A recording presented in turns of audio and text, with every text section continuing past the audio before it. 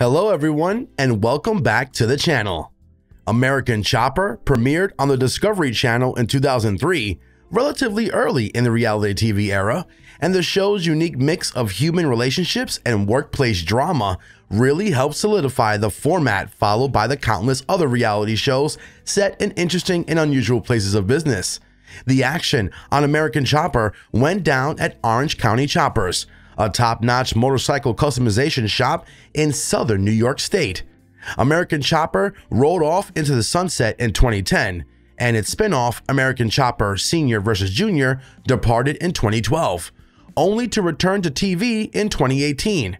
Here's what Senior, Junior, and the rest of the OCC staff got up to in the meantime. Paul Teutul Sr. established some side hustles. With American Chopper winding down, Paul Teutul Sr. began looking for some new ways to generate income, especially methods that could benefit from his celebrity. Similar to how world-famous gold and silver pawn shop in Las Vegas from Pawn Stars became a tourist attraction after being featured on TV for years, Teutul aims to make Orange County Choppers a fan destination. In 2019, OCC announced plans to turn part of the 90,000 square foot building in Newburgh, New York into a family fun center, which will include an arcade, go-kart racing, laser tag, escape rooms, a virtual reality area, and other such diversions. Mikey Teutul explored his creativity. Paul Teutul Sr. and Paul Teutul Jr. frequently and loudly disagreed throughout their years together on American Chopper. Fortunately, there was a third member of the Teutul family around to maintain a tenuous peace, Mikey Teutul. Hired at first to do entry-level work around Orange County Choppers, emptying the garbage, answering the phones, things of that nature. A funny and friendly guy, he did his best to keep things chill in the shop and in his bloodline. But a man can only take so much. He walked away from the Chopper franchise in 2012 so that he might, according to the Discovery Channel, seek some peace of mind and work on my relationship with my dad. He did come back to work, however, pitching in at both OCC and Paul Jr. Designs. Paul Sr. got sued by his business partner. American Chopper returned to TV in 2018, a beneficiary of the television-wide reboot craze in which a variety of old familial favorites shot new seasons of episodes. It's amazing that even happened for American Chopper, seeing as how the previous attempt to revive the show Orange County Choppers American Made was mirrored in lawsuits.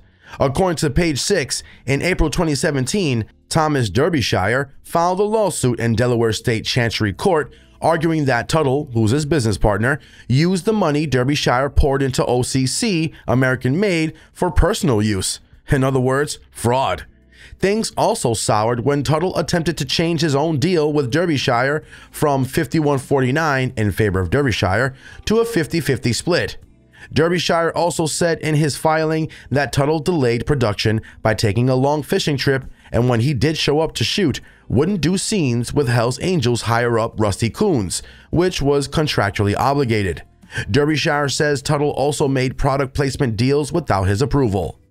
Vinny DiMartino switched from 2 wheels to 4. American Chopper fans came for the bikes, but stayed for the fights. Paul Teutul Sr. and Paul Teutul Jr. frequently argued over just about everything. That makes for great addictive reality television, but things still had to get done around the shop at OCC. And so fabricator and mechanic Vinny DiMartino tried to keep his head down and get to work, always trying to remain dedicated to his craft. In 2007, he left OCC and subsequently American Chopper, out of professional boredom and the need to grow. DiMartino founded his own shop, V-Force Customs. I had gone as far as I could there, DiMartino wrote on V-Force's now defunct website. I really didn't have any chance for advancement, and I had always wanted to have my own shop. So the natural progression was to leave and start my own place. He ran V-Force for 5 years, even working as an outside contractor for Paul Teutul Jr. In 2013, DiMartino abandoned bikes for cars. He sold off all his bike stuff, bought some car shop stuff, and opened DiMartino Motorsports, a car and truck repair company in Walden, New York. Rick Petco builds bikes as well as knives. Rick seemed like an even-keeled guy on American Chopper. He took a job as a builder and fabricator at OCC not long after cameras rolled on the show's first season, and he happily built all kinds of interesting rides. Even when the Paul Tuttles split up to run separate shops and attempted to keep as many OCC employees on their sides, he was still working at OCC by then, but tired of his 90-minute commute each way from his home in northeastern Pennsylvania to the shop to southern New York, he took a job as the chief fabricator at the Pocono Mountain Harley-Davidson complex in Stroudsburg, Pennsylvania, roughly a mile from his home. That brings us to the end of today's video. Anyways, be sure to leave a like to the video if you enjoyed it, and we'll see you guys in the next one.